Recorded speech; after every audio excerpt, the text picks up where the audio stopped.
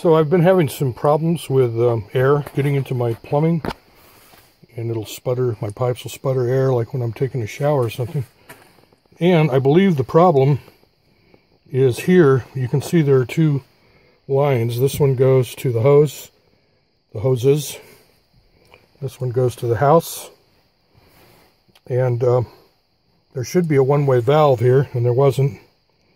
And you can see I just installed one here.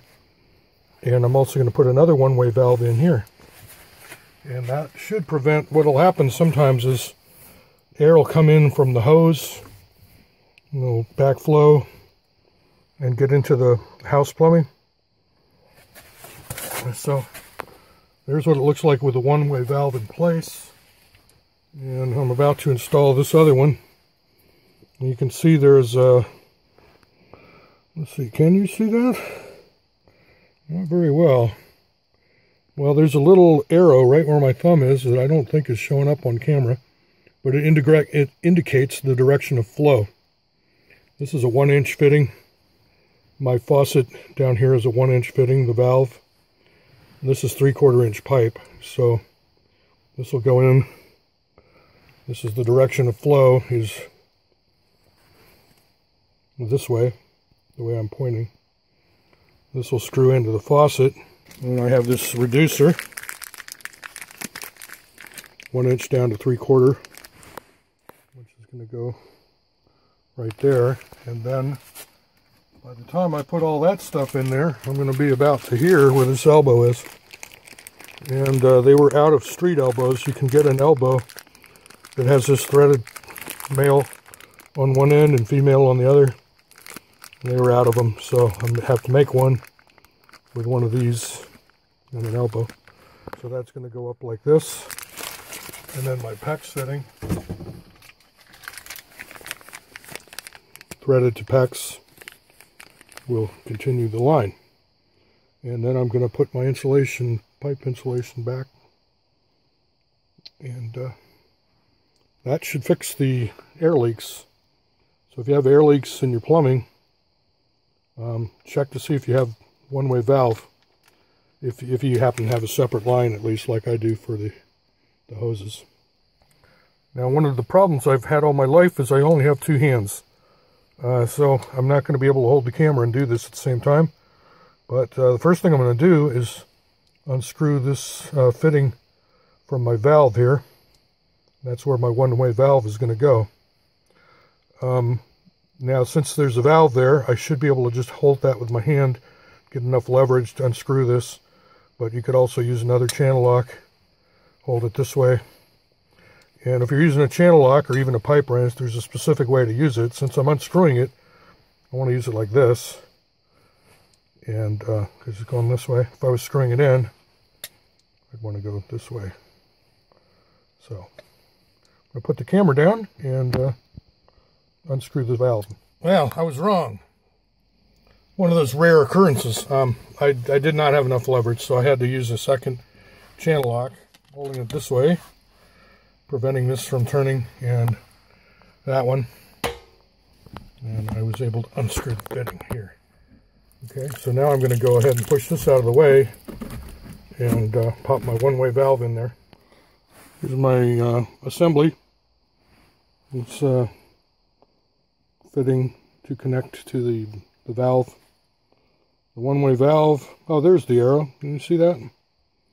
Right there. And then reduced down to 3/4 inch male fitting. And I'm going to screw that in.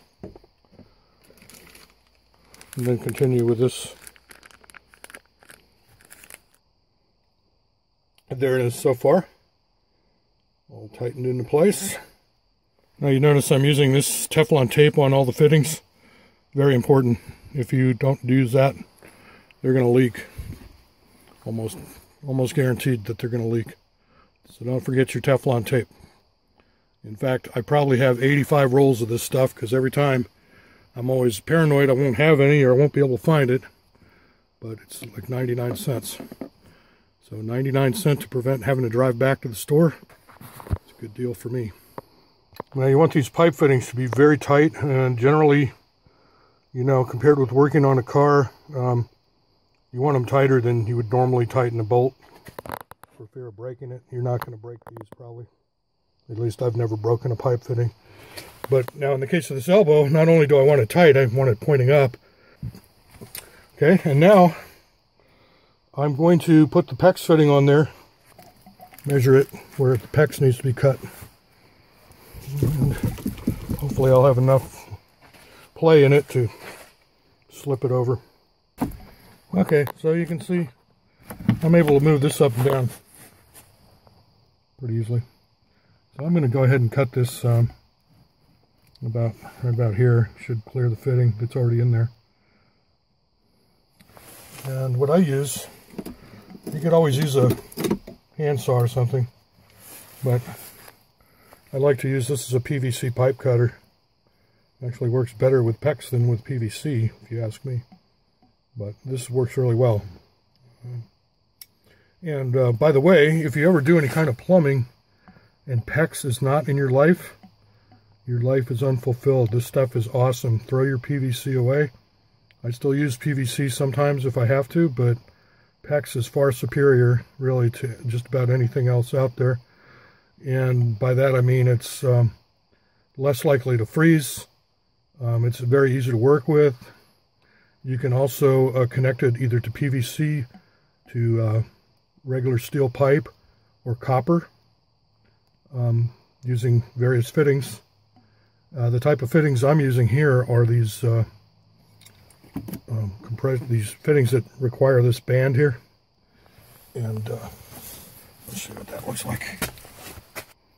This copper band. And there's a special tool, which I forget how much this tool costs. You can see mine's had quite a bit of use. A little surface rust. I don't remember how much these, maybe $28, something like that. But it's well worth it because you can use different fittings that don't require this tool, but they are very expensive. And this is by far the tool will pay for itself in no time if you ever have to do much at all. So I'm going to go ahead and cut that and slip this over there. Slip the Pex on the fitting, and then we'll see what that looks like. Okay, so now I'm going to take my crimping tool, and it's got two holes, one for half, one for 3/4. I'm going to put this over the 3/4 inch and then pull these handles together as tight as I can. Well, until they close. It takes a little effort, and that'll do it. Now they do have a little tool you can use to check your fitting to see if it worked or not. You know, whatever. I have never, and I mean never, ever had one of these fail. So I don't even bother with it anymore. I just turn the water on. So let's see. Maybe we'll get lucky and this will be the time it fails, huh? Okay, let's let it rip. I'm going to turn the water on. We'll see if it worked.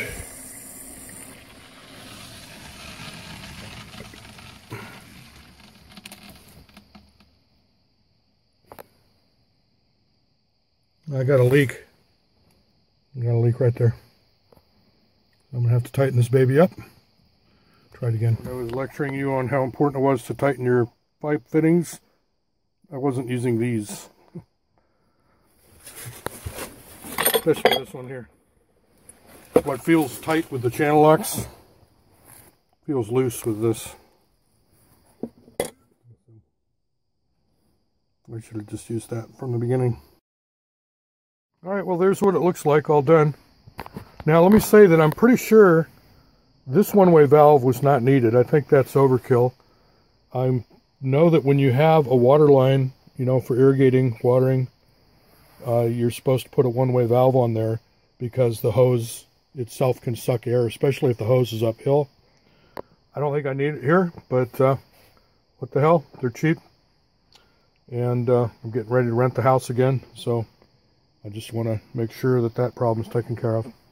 From reading the bulletin boards, I know that a lot of people are of the opinion that you should never reuse a plumbing fitting, ever. Okay, point acknowledged. Another thing I know from reading the forums out there is that people say this tool doesn't work. It does work. They don't know how to use it if they think that. So I'm going to show you how to remove a Pex fitting. Suppose you want to reuse this Pex fitting. Take the tool, put it in here like this. Now I'm going to push down on this. So I had to use two hands to push that, but now you see it did cut there. But people have trouble, I guess the problem is now getting this thing off, and they say, nah, it didn't work. Well, duh. What you have to do now is take this tool and come back, and I'm going to stick it in there again and squeeze it several points around here, and then I'll show you what that looks like. You can see when I did that, see it popped it out, and now it's easy to take off. Now you can use the same tool and also cut this thing. I'm going to do that now. Okay, so I did the same thing. I took the tool and I crimped it and moved it a little bit again, press down on it again, and now this thing pops right off of there. And so if you ever read on the forums you should never ever reuse a plumbing fitting, well, you know, I don't know, it looks good enough to me, I'd reuse it, but that's your decision. But you read, as I have, that this tool doesn't work, don't listen. The person who wrote that didn't know how to use it, and now you do. So I hope you find that useful. Well,